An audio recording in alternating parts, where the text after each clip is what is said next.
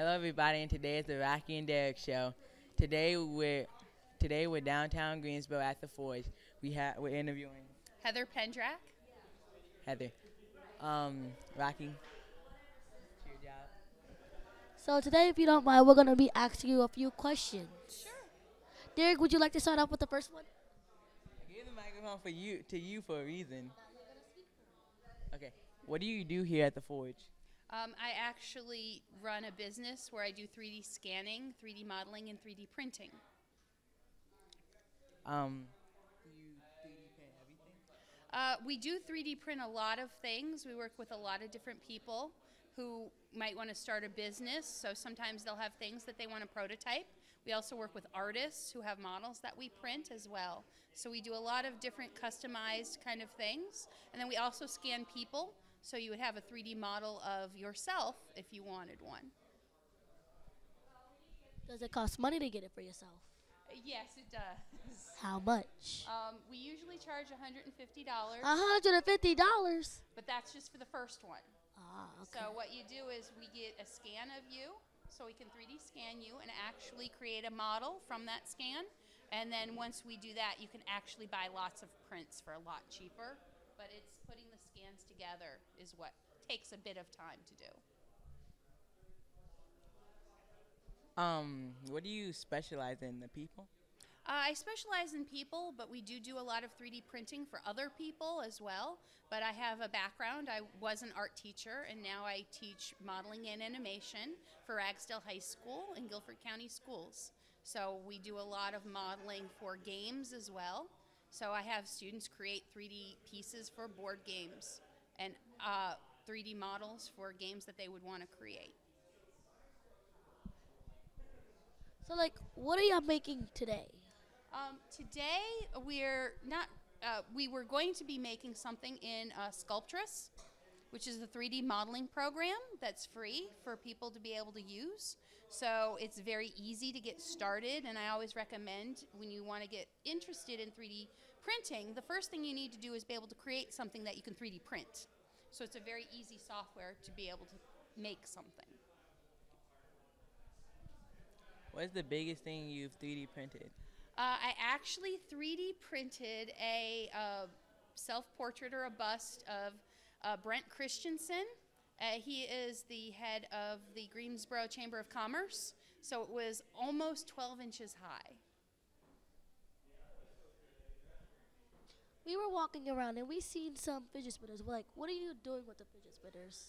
People can actually design their own fidget spinners in a 3D program.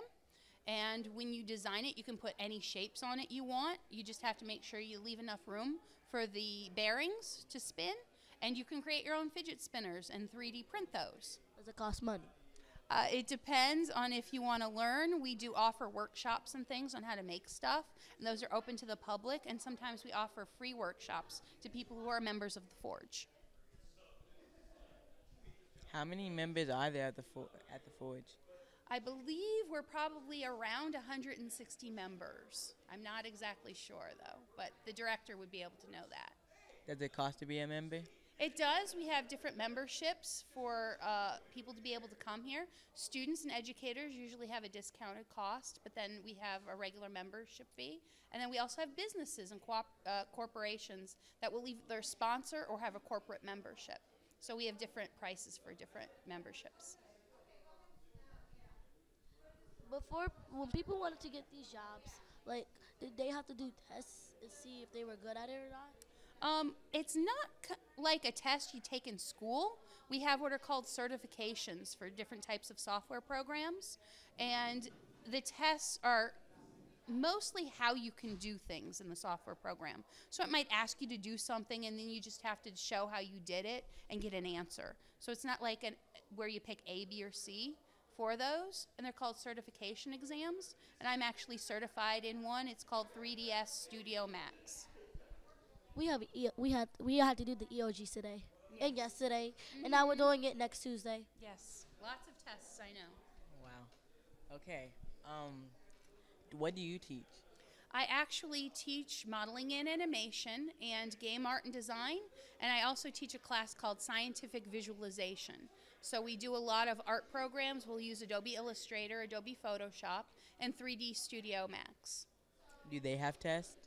Like, we do have tests, yes, for some of them. Our modeling and animation course is going to be new this coming year. So since it's a new course, we don't have a state test, but I do have to make tests, yes. Who was the first worker here? That I'm not sure who was the first person to work here.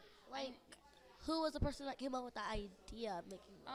There were some founders that got together, and I think they started meeting in coffee shops several years ago and had this idea of a space where people could come together and make different things and use tools. It's almost like a YMCA membership.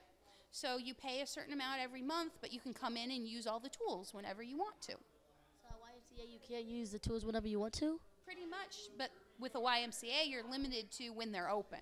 But if you wanted to go and use a pool, you could go in and use a pool. If you wanted to use their exercise equipment, you could use their exercise equipment. So it's pretty similar to that in that you can come in here anytime and use any of the tools. So they have metal tools, they have woodworking tools, they have the 3D printers, we have pottery reels even. So we have lots of different tools and things that you can make. We even have a sewing area as well. Have you ever printed a BB-8? I did not print a BB-8, but we do have one of our members who is printing a BB-8. Okay. A lot. Off of Star Wars, right? How many years have you worked here? I have been here 2.5 years now. So I was a member a little bit after they first started in their first location around the corner. And then they expanded and have since gotten bigger. But I've been a member for about 2.5 years. Why did you become a member? Well, when I first started my business, I needed to use a 3D printer to see if my business would work. So they said, there's a 3D printer at the Forge, go try it. So I had some scans of different things, and I brought it here, and I used their 3D printer. It's the Fusion 3 Design printer, and found out it was great. It gave me a lot of resolution and a lot of detail that I wanted in my model, so the people look just like they did when I took the scans of them. So, did you always wanted to, like, have a job that involved art when you were little? Yes, I did. My mother is actually an artist, so I always grew up with pens and pencils and different coloring things around. And I didn't have any brothers and sisters, so I was always trying to find something to do because it kind of got bored sometimes. So I would always draw or paint or make things.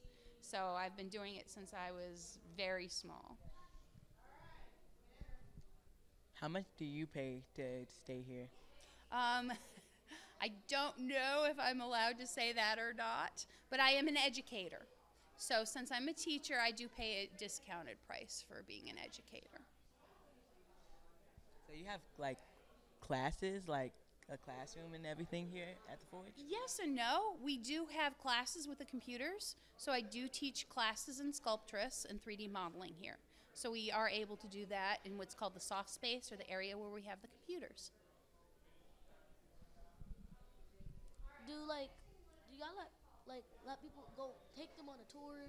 Like, if they were in college and they were deciding on coming here, would you give them a tour to show them why they should work here? Oh yes, we have people who come by all the time who say, oh, I heard about the place, can you tell me about it? And they'll just walk in anytime, and most of the members will pretty much tell them or show them around, show what we have, all the different tools that we can use.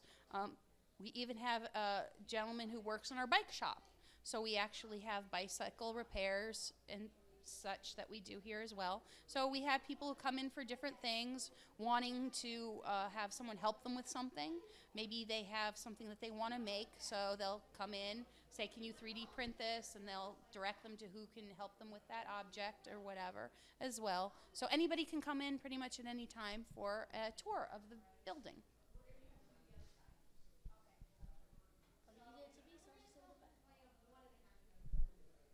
So how do you become a member? Do you like sign up online or something? There is a membership form online that you can sign up to become a member.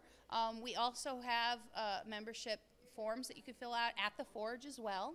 And you can also contact the director here. It's Joe Rotundi, and he can also set you up for a membership if you wanted one.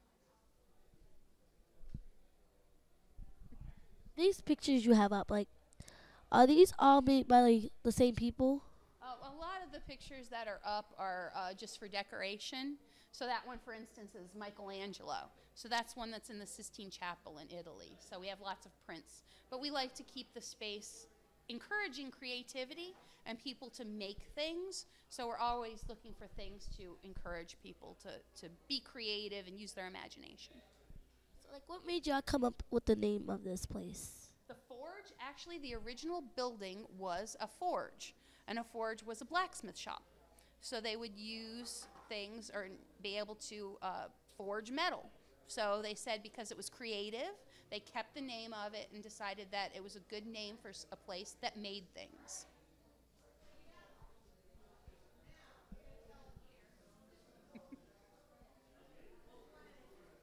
What is Sculptress?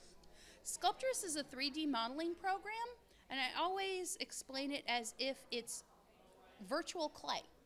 So it's clay in the computer. So if you use your tools and you press on it, it would press on it just as if you were using your finger to press on the clay.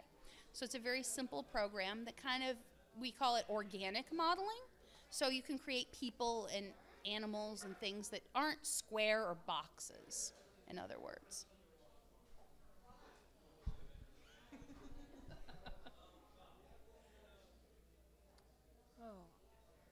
Like, do you have your own room?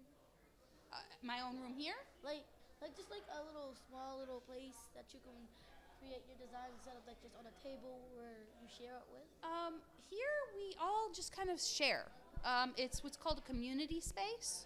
And it's really nice because if you come in and you're stuck with something and don't know how to do something, there's usually somebody who can help you.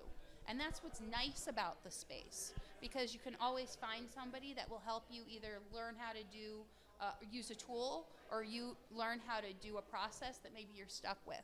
So that's where this space works really nice, because we collaborate a lot. So there's always somebody who's willing to help you here. So it's kind of like a big family in a lot of ways. Last time when we came here, you were helping us make faces on the computer. Mm-hmm. So, like, how did that involve with the job that you're doing right now as well? Well, one of the things I have to do is after I take a 3D scan using my scanner, they don't come out perfect. So I have to go in and I have to fix them. So Sculptress is kind of like that smoothing and forming and making those things work right. So I use it because it also helps people learn how to sculpt using the 3D program. So when you're just starting and you just don't know where to begin, that's a good place to start, is by using Sculptress. It's a free program. It's very easy to use, and it also has you creating your own things instead of always using something that somebody else made.